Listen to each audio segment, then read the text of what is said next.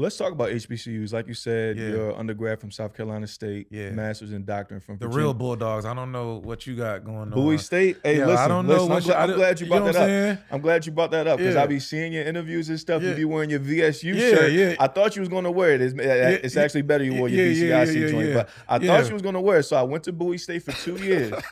Okay. Played football there. I got recruited there out of JUCO. Okay. We went 1-1. Okay. Y'all beat us, then we beat y'all. Yeah. But it's always competitive. Always competitive. And Yeah. I have really good friends that went to Virginia State. Okay, So okay. both years, whether we won or lost, like it was good. Love. Like, you know, a little Yeah. bragging, but it's all love. Yeah, love. But I will say this as far as Virginia State and Bowie State, because Bowie State was the first HBCU I attended. I didn't go to a PWI as my JUCO, but it was in New York. It wasn't technically a PWI, but it was not a lot of white people. Okay. It was mostly Caribbean, Latina, and Black with some white. But nonetheless, I get to Bowie State, and what I would say about the football rivalry, at least, is that, man, that was one of the dopest things I experienced. Yeah. Because at the time, Damon Wilson, the head coach at Bowie State, and I don't know the name of the Virginia State coach. He was a great coach nonetheless. They were line brothers. Oh, word. Yes. Okay. So we always played each other for each other's homecoming.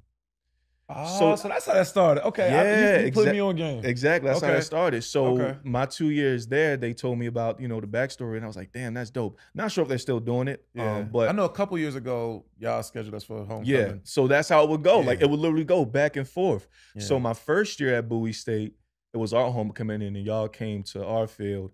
And that was the most lit football game I've ever been involved in, because it was one of the most packed at Bowie State, first and foremost. It's homecoming, it's Virginia State, it's our rival, both undefeated in the conference. So it's like battle for the number one in CIAA North. And it was even a more great game because like it was a close game and we came back on y'all. Okay. Like y'all were up. Yeah. And then we came back. Shout out to Amir Hall. Still Okay. to this day, the best quarterback I've ever played with. Okay. You know, he brought us back and we won last second. And then won at homecoming. Won at Oh, homecoming. y'all was lit. Here's the thing. If we lose at homecoming, we can't do nothing. Activities, coach won't let us do nothing. And if you get caught going to anything, that's your ass. Word. So you can't go to nothing if we lose. So we like, damn, bro. You know what I'm saying? Because you know how it is homecoming. You lining it trying up. to be outside. You got shorties lined up that you go together. With politics, with everything already lined up. So we like, damn, bro, we down. We can't lose this, bro. We cannot lose, Trying to be outside, bro. Yeah, we trying to be Come on, outside. y'all So we came back and won. Came down to the very last play, Hail Mary, and we won. So we was What year was this? 2016. Okay.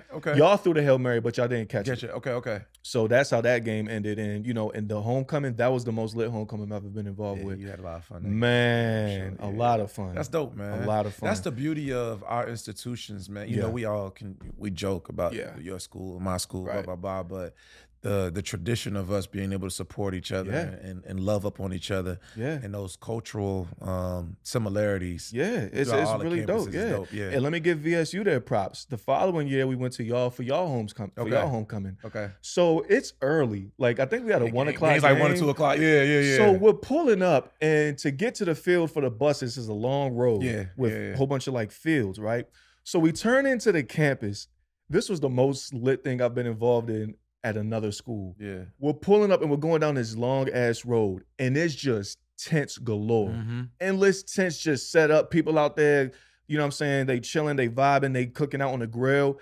And we're driving, and they just giving us all this bad energy because we rivals, we play, and I loved it. I'm like, yo, this some type stuff you see on like ESPN. You know what I mean? Like they giving hand gestures, they letting us know where we at. They holding up their towels and stuff.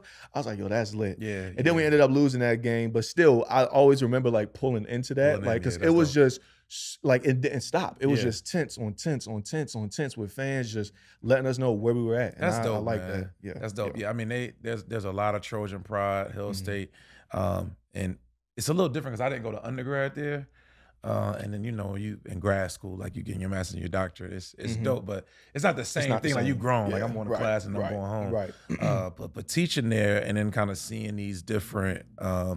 Just meeting these different alumni and seeing how much they enjoy the games is, and school pride they have. It is second to none, man. I love it. Yeah.